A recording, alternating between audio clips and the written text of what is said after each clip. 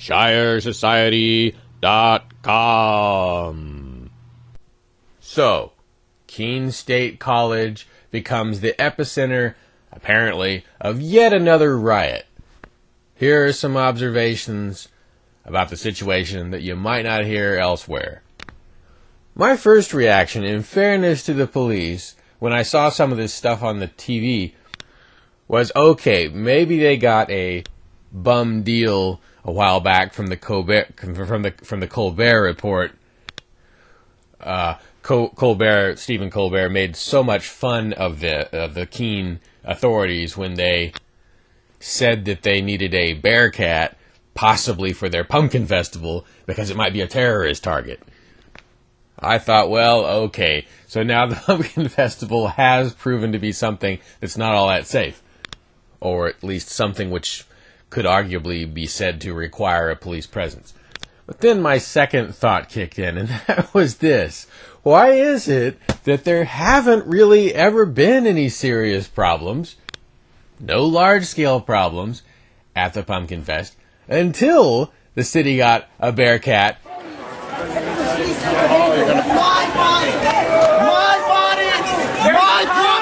and started doing stuff like this? It's bad enough that they were arresting people for smoking marijuana, but while this was going on, or immediately afterward, they arrested a guy for just standing in City Hall. A middle-aged guy. He's dead now. Not killed by his jail experience, fortunately. But the Keene as New Hampshire's North Korea experience lives on. And you paid for it. You paid for both sides. You have to pay the Keene Police Department, but you also have to underwrite the Keene cancer known as Keene State College. The place that teaches mostly socialism, bans people from coming on its property, which is your property, because they hand out flyers, but welcomes with open arms mass murderers like this guy.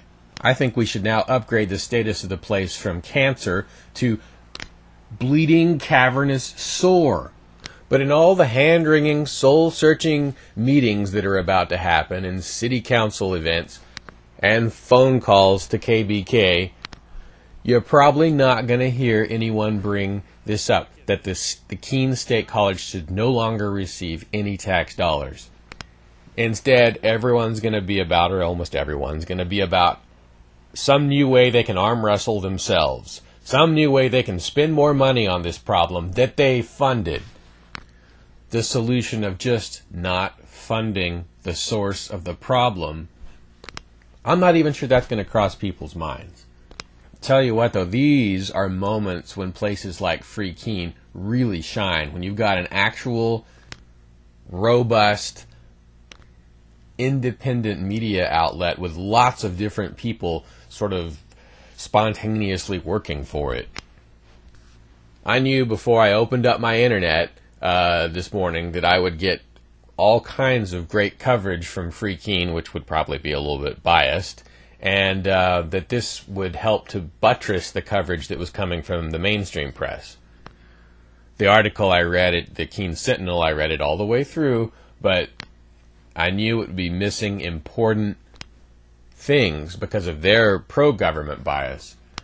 One of the students, or one of the young people who was interviewed in the mainstream press said, I guess he was interviewed by a Boston outlet, and he said, the police want us to do this. They're part of the problem. And yeah, and I didn't even get around to mentioning the fact, again, they had snipers at Pumpkin Festival last year. They had snipers again this year. I don't know for sure that the snipers and the bearcat lent themselves to a, created a more hostile environment for the crowd. But I would feel like it was more hostile if I were there. An anti-aggression activist with pro-aggression snipers and a pro-aggression tank-type vehicle in the area, I would feel a little less safe. Although the snipers and the vehicle probably would not open fire with deadly rounds on a person who's just standing there, and they probably wouldn't do it on purpose. They are both pro-aggression in the sense that they both operate off of stolen property stolen from those same bystanders through taxation. So, these are just initial thoughts. I'm sure there's some stuff that I'm missing. But if Keene wanted, if the government of Keene wanted to have riots in the streets, they could probably accomplish that without having a single police department. Or a single police officer, I should say. Let alone a set of snipers and a Bearcat that apparently were not able to prevent a mass casualty event. Or at least a mass casualty alert. The old world is collapsing, and it's going to take its slave driver governments with it. But what will rise up in their place?